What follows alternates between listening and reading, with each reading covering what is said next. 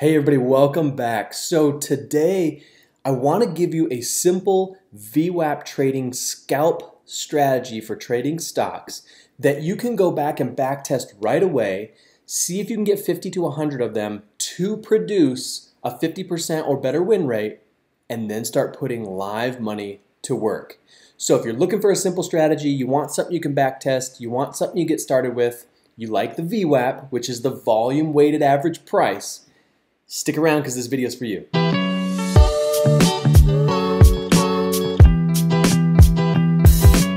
Alright, so today's video is going to be short and sweet, and what we're going to do is I'm going to show you how to put the VWAP onto your trading platform. I'm using Ameritrade's Thinkorswim platform, and I'm going to go ahead, put the VWAP on. I'm going to show you what the lines mean. We're going to break that all down, and then I'm going to show you this simple trading strategy, and this is going to be part one of a three-part series. I'm going to do one part today, and then I'm going to film two more parts that are to come, so stay tuned for those. Turn your bell notifications on, subscribe if you haven't, because they're going to all involve a different candlestick formation that's going to trigger your entry. So with that, let's go ahead, let's put the VWAP on here, and I just want to walk you through this. So if you come up to your studies, you turn this on, you say edit studies, you want to come in, and in this box here, you can just click, you can just type VWAP or VWA, and you'll see it pop up. Double click it, that'll put it in here for you, so now you've got it. And then when you double click this, you're just going to leave all these settings the same. You can change the color of it if you want, but you're going to come in, you want to make sure that this show study is checked. So click OK, click apply, click OK, and there it is. So if I zoom way out on Tesla right now, you can see three lines. Now, what you need to know about it is that the top line is basically saying this is 75% of the average volume weighted price. The bottom line is 25% of the average, and the middle line, well, that's just the average weighted price. So if I zoom in here a little bit, you can see that price action tends to pinball around between the 75% point and the 25% point. So one thing that people like to do is they like to try to catch the reversals. They like to wait for it to push up and then take it short to the downside. And then conversely, they want to wait till it gets to the bottom, use that as support, and then play the reversal and take it back to the upside. So I want to show you a very simple strategy, and we can actually go through a few tickers, and on the fly, I'll look for entries so that you know this isn't like pre-set up where I just cherry picked a bunch of things that look good. We'll actually go through a few charts and see if we can find multiple occurrences of this, okay? All right, so on Tesla's chart right here, if I zoom in, and I'm on the 2-minute chart, it's just my personal preference. You could trade the 5-minute or the 1-minute or the whatever you want to trade. I just have the 2-minute up because it's nice for scalping and it's nice for playing off of the VWAP.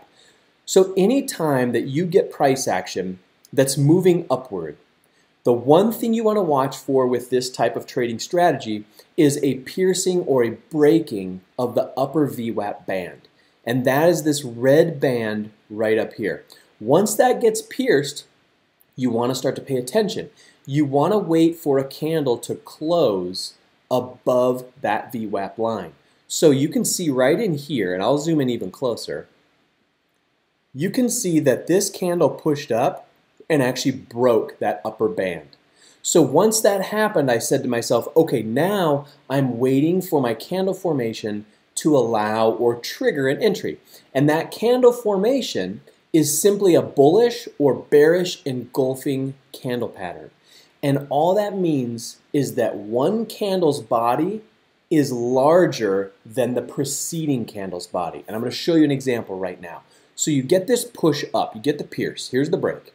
Now you're waiting to see a candle engulf this entire body. So the next candle, it didn't happen. The next candle, it didn't happen. This one did not engulf this one. Then you wait for the next candle. This one did not engulf this one, so you're still waiting. Then you get this candle that comes in.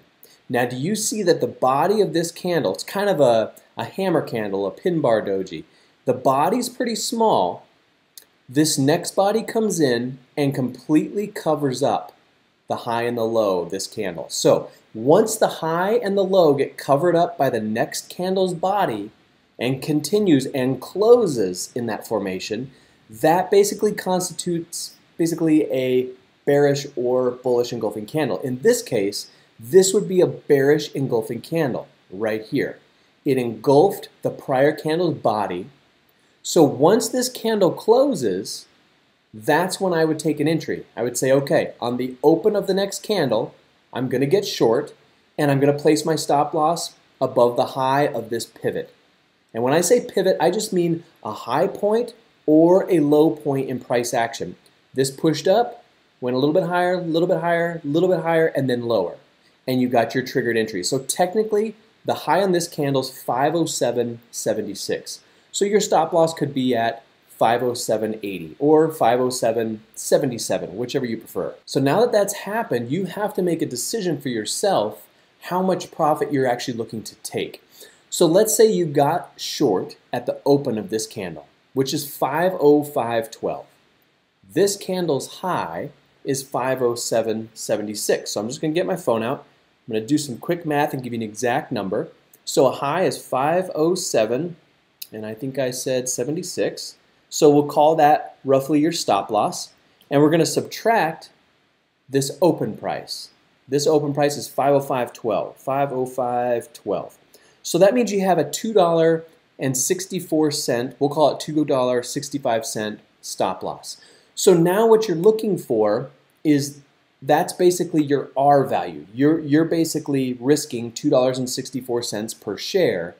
And then you have to make a decision on what you want to make. Do you want to look to make a full $2.64 to the downside? Well, let's see where it went. So if you come down here, and this is where the back testing comes in. This is the most important part. You found an entry where you would have been triggered. You know where you would have put your stop loss. Now you need to see how far does it go.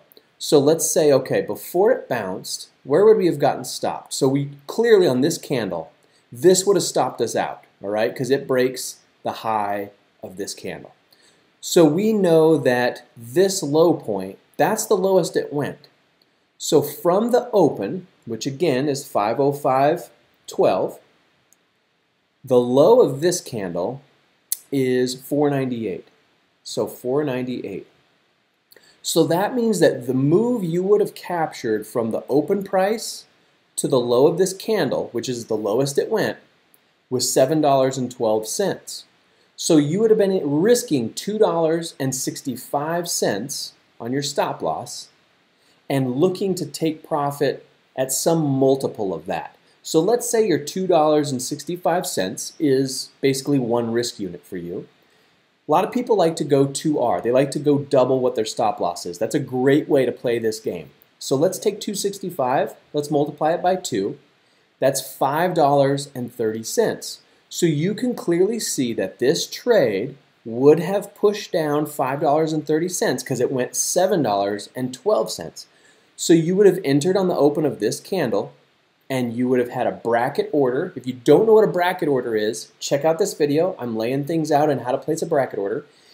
You would have hit your target $5.30 later, and then you would have been out. That would have been a 2R winner, and depending on what you decided to risk, whether that was $10, $25, $5,000, whatever, you would have doubled what you risked.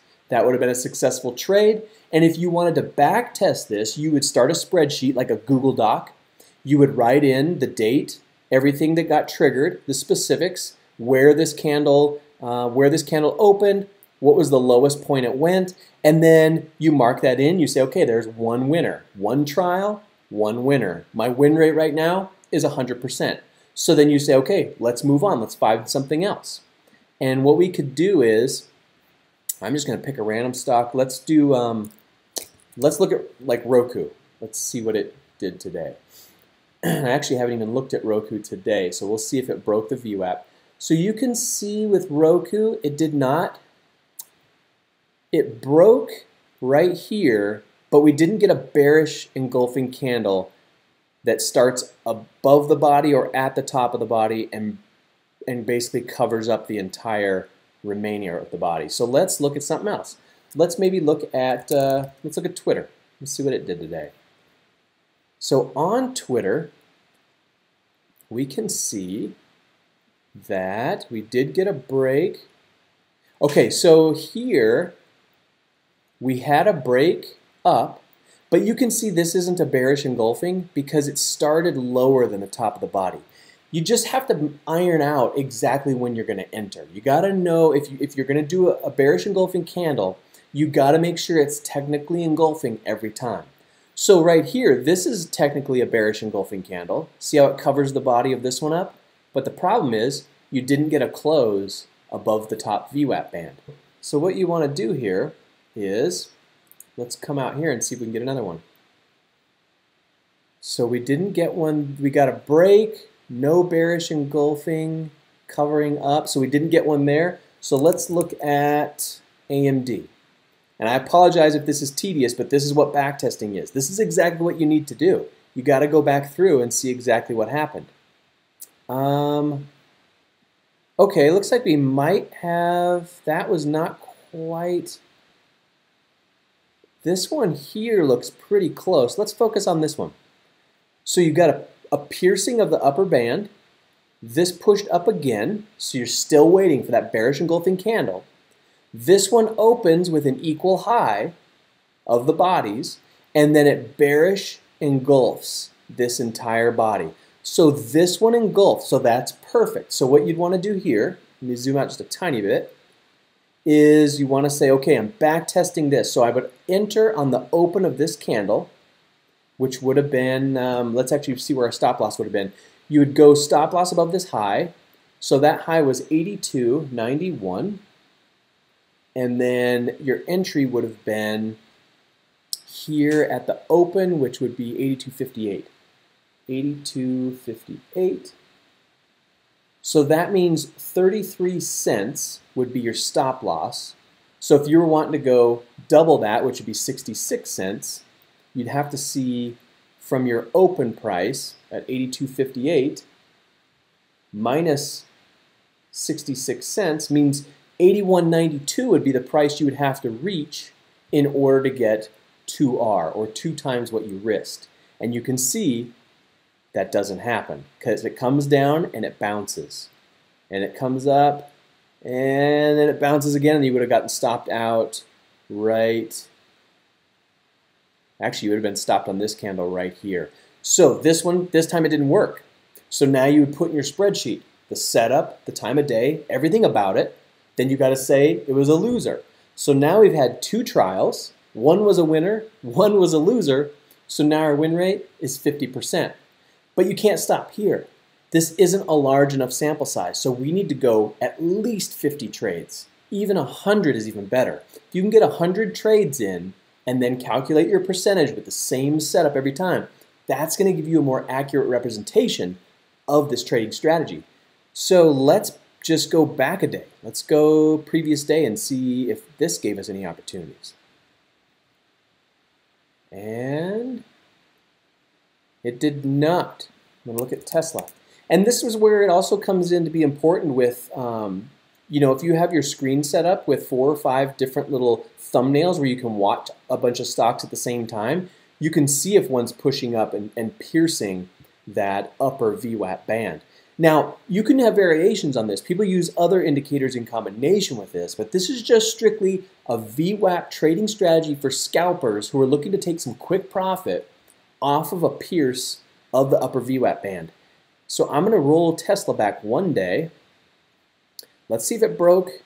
Okay, look what we got here. We've got a break on Tesla. No bearish engulfing candles come in until here. So you can see the high of this candle, 484, 484.98, and then we'll subtract the open, because you would enter on the open of this candle. The open would be 479.85, and that means you're risking $5.13. We'll multiply that by 2, means $10.26 below this open. So 479.85 minus our $10.26. We have to get to 469.59 in order to hit our 2R target.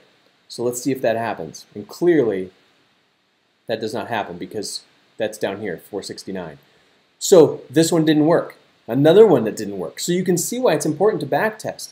Now, you could be saying, well, what if I don't go for 2R? What if I just go 1R? And that may be what you want to do ultimately. So if you said, you know, the open here was at 479.85, and let's say you just do 1R, you just subtract roughly $5. Now you have to get to 474.85, which also, well, let's see, what's the low on this one? That one would have happened.